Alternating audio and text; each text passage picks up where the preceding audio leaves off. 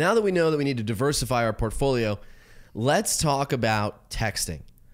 This is, I would argue, the most important form of communication these days, unfortunately. Yeah. I wish it was not the case. I wish it wasn't either. But I'm sick of it. unfortunately, it is the most effective method of communication in dating these days. 12 years ago, we set out to write our guide to texting.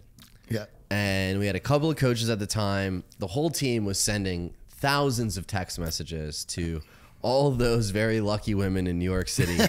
Split testing everything, Yep. nicknames, emojis, memes, GIFs, everything under the sun to try to figure out what were the most effective ways to get these lovely women of New York City to meet up with us. And what we found in all of that research, I think still holds true. Texting is really only effective in two ways. Playful, flirty, silly, not taken seriously messages, and logistics. Mm-hmm. Unfortunately, many of us with text, our default state is attempt to build rapport.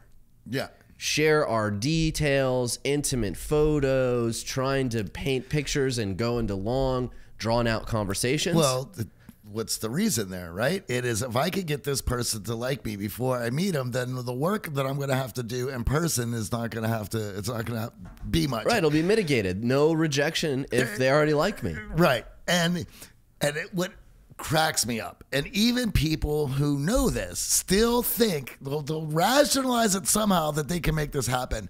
And it cracks me up. And hearing the rationalization of what people are doing is, I'm trying to get a connection. I'm trying to make, it's like that is going to happen face to face. And we've already took out and shown the research of, even with things such as Skype and whatnot, we still need face-to-face, in-person interaction in order to pick up all the micro expressions that our subconscious needs to read in order to feel fulfilled on a human connection level. And let's think about this. There's an entire emoji keyboard. and what happens basically yearly? It grows in size. Yeah. Why? Because we need more emotional context for our text messages. Yeah. And it's funny because 12 years ago when we came out with the book, we got pilloried because of the nicknames and because of the emojis. Yeah. Everyone thought it was juvenile. Yeah. Why all the emojis? You guys are being children. I don't get it. You need the emojis to convey the emotional context so that the text doesn't get taken the wrong way. And I want to comment on that, which is that you've known me for quite a long time now, and I'm a very expressive person. And I find it difficult to write an email or a text without emojis at this point, because I'm trying to express so many different emotions that my face is going to be able to do, that my tonality is going to be able to do, that you just can't do through a email or a text. And sometimes I have to stop myself because I'm like, this is a business email. Stop with the smiley. With the emojis. However, but I'm like, and I have to have this debate that I want to show this person that I'm excited for what's going on, or that's what the colon parentheses means. It is. And what's funny about this is just how over time it has the evolution of this, and where we are at now, and I can't imagine where it's going to be in another decade. So if it's not playful, flirty, or it's not meet here, shows at 8, here's the pickup spot, here's my Uber pin, it really should not be sent over a text message. Oh. It should be a phone call or an in-person conversation. If you are sharing emotions, if you are sharing a story, if you are trying at all to connect with the other person and build rapport, text messaging is the worst possible platform to do so. And unfortunately, some listening right now are like, oh crap, I'm doing that right now with Tinder.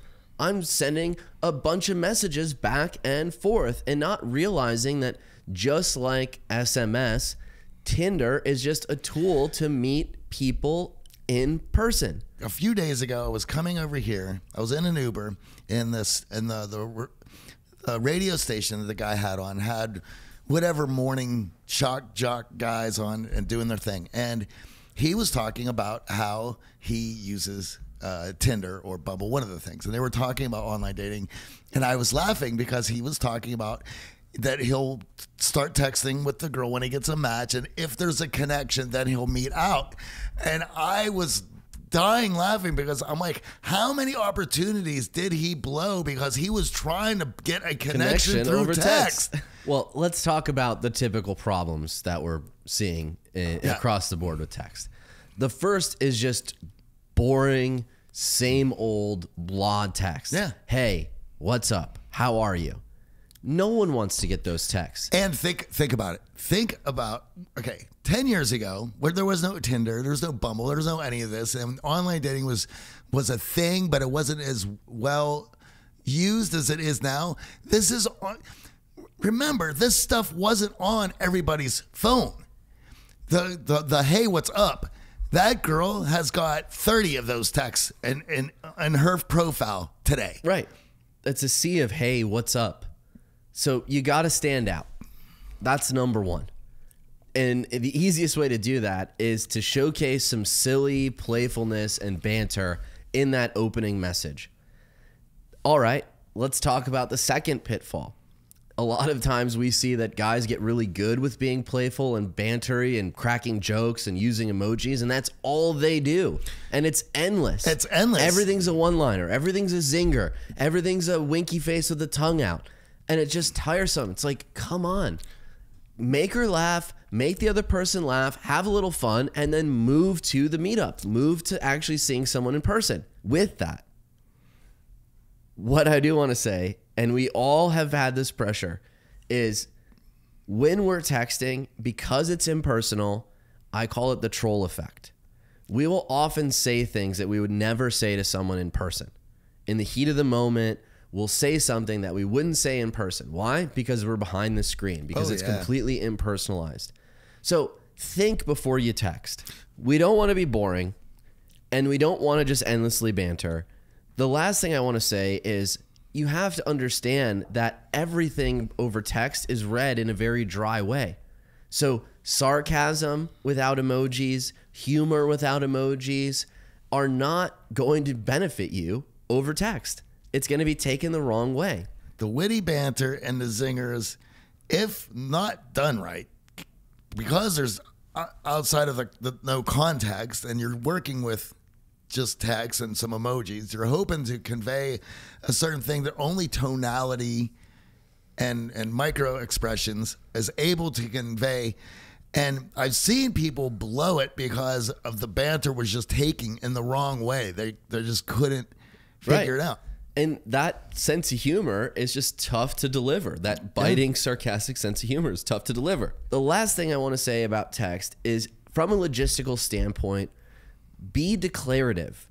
Let the other person know, we're meeting here, we're doing this is what's going on. The more questions we ask, the less likely people are to show up. Mm-hmm. So understand being declarative. Hey, we're going here. I'd love to see you. Pick you up at 8. Meet over here. We're going to this show at 9. That tends to be more effective. Over the tens of thousands of texts that we sent over the years, those opportunities have given us a playbook that we actually now can say, start to finish, if you're having fun, use text as a logistics. Instead of asking, you actually say, hey, this is what we're doing. Allow people to join. You're going to kill it over text. And that source of communication is now going to become a strength in your dating life.